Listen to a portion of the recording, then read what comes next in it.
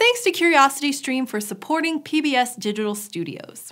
About 2.5 million years ago, in the Middle Awash Valley of Ethiopia, one of our ancient human ancestors, or maybe a group of them, crouched over a carcass of an antelope on the shore of a lake. One of these hominins took a sharp stone flake and sliced into the flesh on the inside of the jaw, grazing the bone and leaving 3 cut marks. These ancestors were after the meaty tongue of the animal, and in trying to remove it, they left traces of this remarkable moment, the use of a tool by a human ancestor. They also left behind the technology itself in the form of a few scattered stone tools. This site, now known as Bori, is one of the earliest confirmed locations where a human ancestor or relative permanently modified some part of the environment around them to suit their needs, chipping raw stone into a tool. In the broadest sense, this is what technology is, making tools and using them to interact with the world around you. These simple stone flakes and the cores of rock they were struck from are what anthropologists call Oldowan tools, named for the Olduvai Gorge in Tanzania where they were found. And while these tools don't seem like much when you're comparing them to the screen you're watching right now,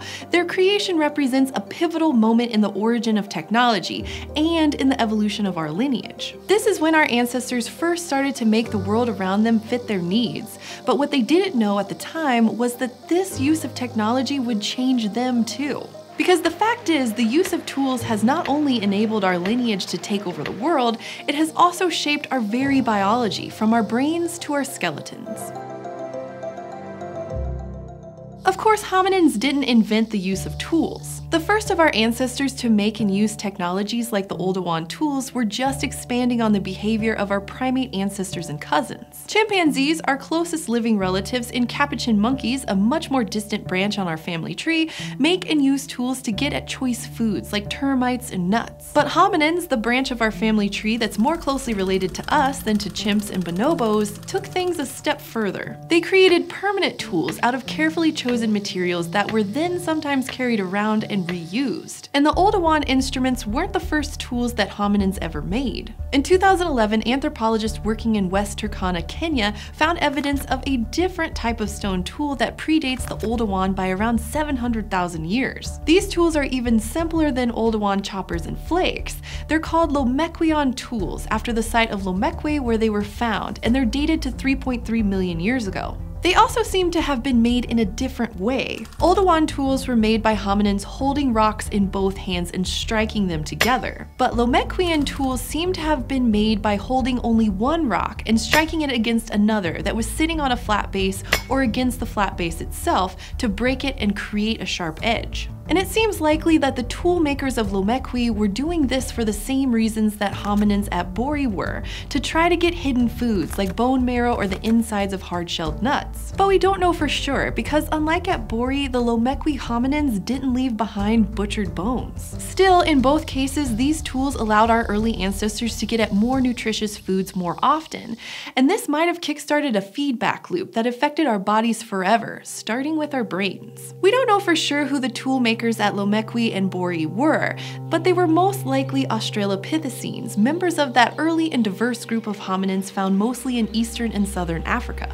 And members of this genus typically had smaller brains and smaller bodies than hominins that followed them, the early members of our genus Homo, who appeared on the scene in eastern Africa around 2.4 million years ago. These early members of our genus probably used Oldowan tools too, like the hominins at Bori, and the ancestors that used these tools seem to do pretty well for themselves. For example, the earliest known site with clear evidence of long-term and consistent meat eating is an Oldowan site called Kangera South in Kenya, dated to about 2 million years ago. Over a period of hundreds to thousands of years, the hominins there acquired and butchered many small ungulates like gazelles and occasionally larger antelope. And all that meat and marrow is really high in calories compared to things like fruit and tubers.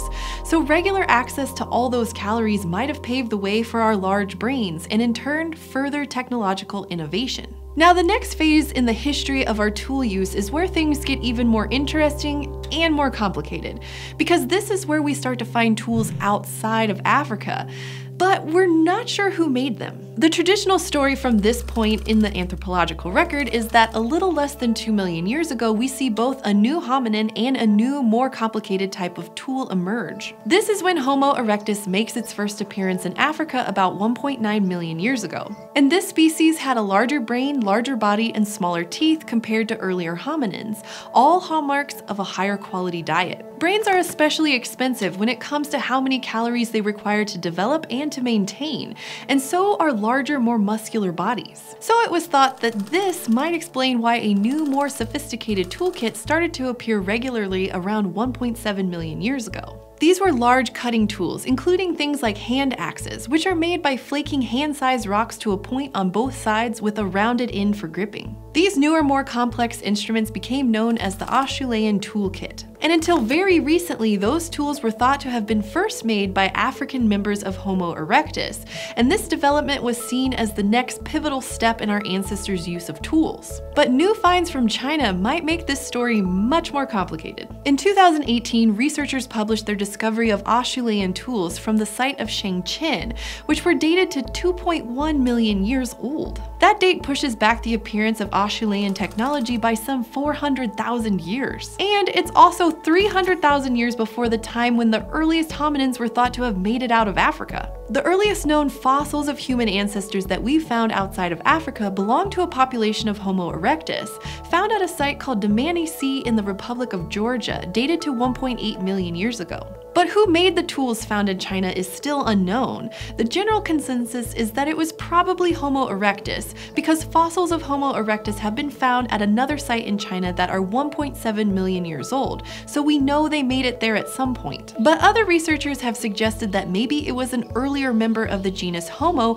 that made the tools, like maybe Homo habilis. It'll take more research to figure out what exactly is going on here, but that's part of what makes paleoanthropology so interesting. New discoveries are made all the time. And all of these technological innovations, from the very simplest to the more complex stone tools, were major breakthroughs for our lineage. For our Australopithecine ancestors, the use of tools meant that they could incorporate more animal resources, like meat and bone marrow, into their diets, consuming more calories than they'd been able to before. And more calories meant more available energy, allowing those early hominins to develop and maintain larger brains and bodies over time, leading to taxa like Homo erectus. And the very circuitry of our brains might have also started to change when we began making and using tools. In 2008, researchers at a medical school in Indiana used PET scans to study the brains of modern expert stone tool makers while they made Oldowan and XULIN tools. And the scans showed that tool-making activated parts of the brain associated with visual motor coordination and planning.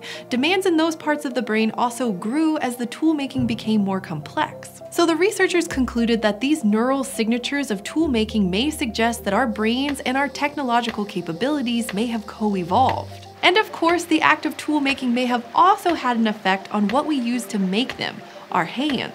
In 2018, a team of anthropologists conducted an experiment to learn more about how the biomechanical stresses of toolmaking might have shaped our anatomy. Their study subjects wore special gloves with sensors in them, and then did things like nut cracking, breaking bones for marrow, and making stone tools to see how much stress these things placed on each of their fingers. And the research showed that the two activities that created the most stress were breaking bones for marrow and making stone flakes using hammer stones. So these two activities might have been particularly important in driving the evolution of our hands, because using tools in these ways would have exerted powerful selective pressures on things like increased stability and better gripping ability, and maybe even having bigger, stronger thumbs. From the size of our bodies to the wiring of our brains and the capability of our hands, we owe some incredibly important aspects of our modern anatomy to stone tools. But of course, they were only the beginning of our capacity for technology. Their legacy continues to this day, and the reason you can watch me talk to you right now is because of our always evolving ability to create new things to help us interact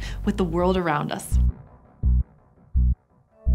Thank you to CuriosityStream for supporting PBS Digital Studios. CuriosityStream is a subscription streaming service that offers documentaries and nonfiction titles from a variety of filmmakers, including CuriosityStream originals. For example, you could watch Deep Time History, the story of how our evolution has been shaped by forces you might not have thought of, not just our biology, but also the physics, geology, and chemistry of the natural world. You can learn more at curiositystream.com/eons. Thanks for joining me today in the newly named Constantine Haas's studio. And an extra big thanks to our current eontologists, Jake Hart, John Ivy, John Davison-Ing, and Steve. If you'd like to join them and our other patrons in supporting what we do here, then go to patreon.com/eons and make your pledge. Now, what do you want to learn about? Leave us a comment and don't forget to go to youtube.com/eons and subscribe.